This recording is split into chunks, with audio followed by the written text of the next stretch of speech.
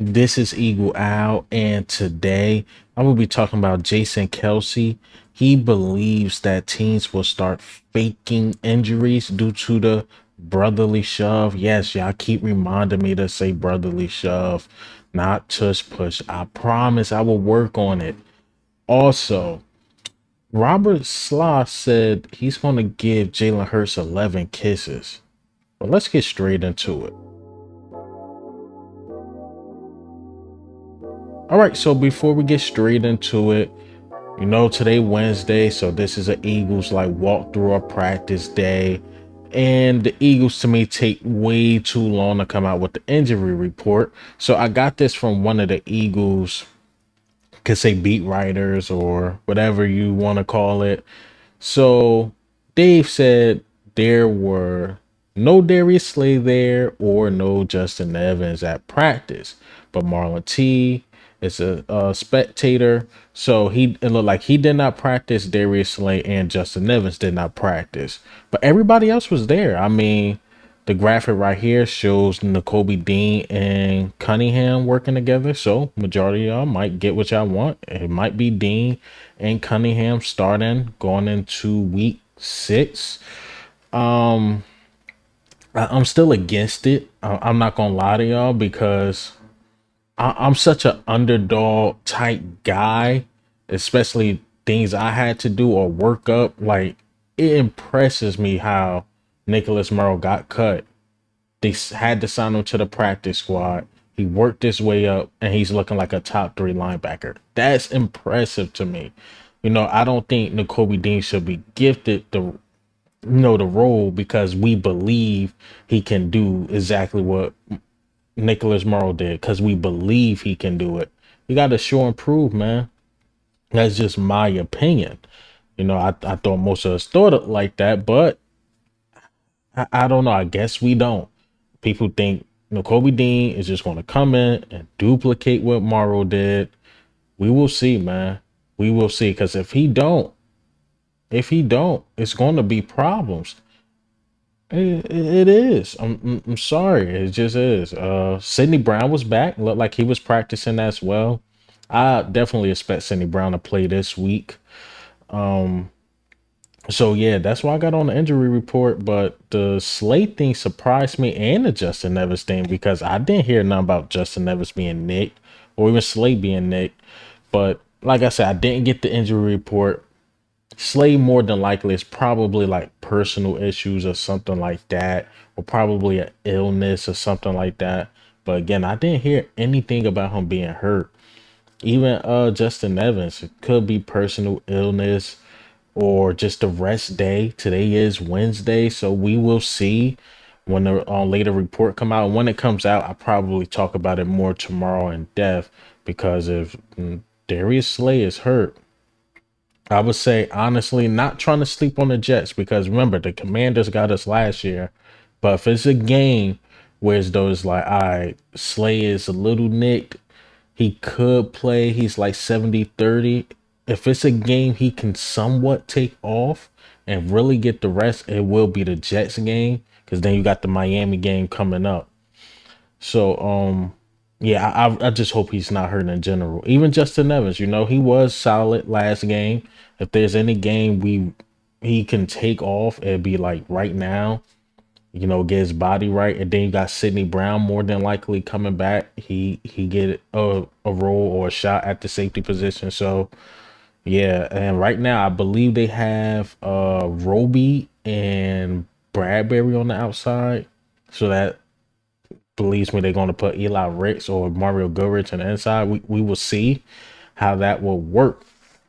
All right, so let's get into the topics. Jason Kelce kept it real. I was thinking it, but I'm like, man, I'm not sure. I believe this. When we do the tush push, we're going to convert whatever we convert, touchdown, first down. I think there's going to be some guys laying there faking injuries because they want to get rid of it. And this is literally the only way you can get rid of it. There are a lot of reports that players are getting hurt doing this, but I honestly haven't seen seen any besides the boneheaded Giants, but I haven't seen any players get hurt during this play at all on the defensive side or the offensive side. But there's going to be plays you just going to be like, oh man, he's faking the injury. He's faking the injury. That's the only way they could get rid of it, saying this quote unquote not safe. But let's listen to Jason Kelce explain it. 3. I know that 2 Giants did get hurt last week. I will say, I've been watching quarterback sneaks for a while. Outside of Patrick Mahomes, like injuring his kneecap, there really haven't been that many injuries on this play. Yeah. But if there's a way that this play is going to be outlawed, this is how it's going to be. This is it, yeah. Yeah. And what I'm worried about is if I'm a defensive coach, any of these that I can like have a guy like go up limp on because I'm planning ahead for next year to try and stop offenses. I'm telling you, I swear, I guarantee guys are going to start faking injuries. It's going to start off minor injuries at first, but they're already thinking about how can we get this outlawed for next season? Because that's all they're doing. They're just complaining. And now guys are going to start faking injuries, just like they fake injuries in situations to stop you from going bolt. And it's nonsense. It's not a play that has been historically a higher injury chance of prevalence. Well, we don't want to get you riled. Yes, very, very good explanation by Jason Kelce. And I totally agree with him, man. But the thing is, too, about this, what if somebody actually get hurt? And you know how us Eagles fans do. When we feel like somebody's stalling a drive or faking an injury, we will boo you. We will boo you, but if somebody really get hurt, then prayers up for that guy. Because if he's on the Eagles field, hell, probably at his own home game, might get booed by Eagles fans due to this. So, yeah, Jason Kelce just said what everybody else was thinking. I think more people was thinking that, like, well, I honestly believe people are just going to start faking injuries. And I think it's going to start with the Jets game. Watch, somebody just going to have a mystery injury. I was about to say mystery injury. Watch, somebody just going to be like, oh, I'm hurt. I pulled the muscle. They come back like 2 plays later. I'm telling you. And then the NFL going to take more and more notes about it because there's going to be more and more complaints. And they can't do nothing this year. Next year, let's just be prepared. And then we're going to come out with something more innovative. So keep doing what y'all doing. All right, so let's get into the last topic. Robert Saleh, man. Robert Saleh said he's going to give Jalen Hurts 11 kisses. But let's listen to this clip.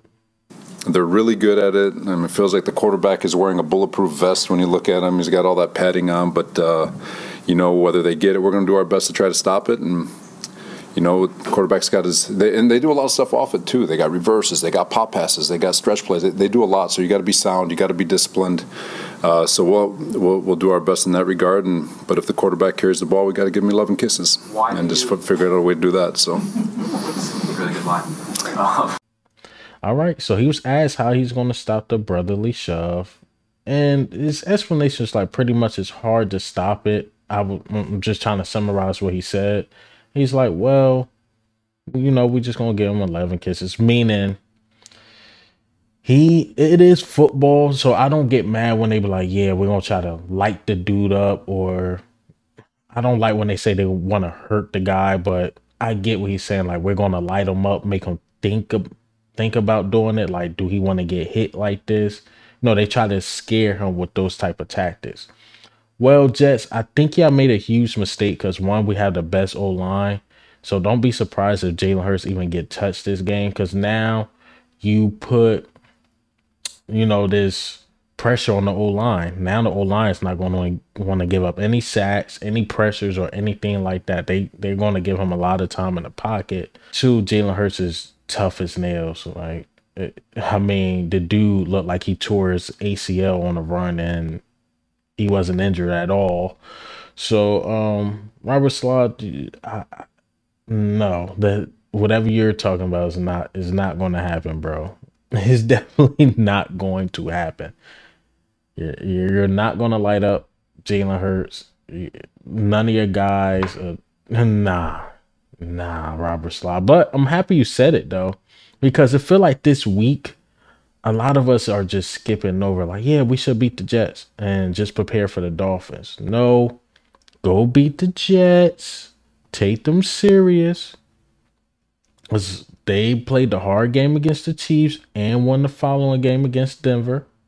Take them serious. And then we focus on Miami. But we have to win this game. I know this game is going to be like a home game. You know we take over MetLife. That's what we do. But, yeah, take this game serious. You gave us motivation to destroy this team because we was like, yeah, we're just going to beat them. Now we probably got to, destroy this team due to those comments. So thank you. But hey, man, what do you think and how do you feel, man, about the news today? I'm mad that the freaking injury report don't come out earlier because then I could get more of a breakdown. So we'll see about the Slate thing. How you feel about Nakobe Dean and Zach Cunningham, him just taking Murrow's spot. I'm not a fan of it, to be honest, man. Again, I'm just not a fan of it. Also, Jason Kelce saying these dudes might be faking injuries. I totally agree. But this is Eagle Al.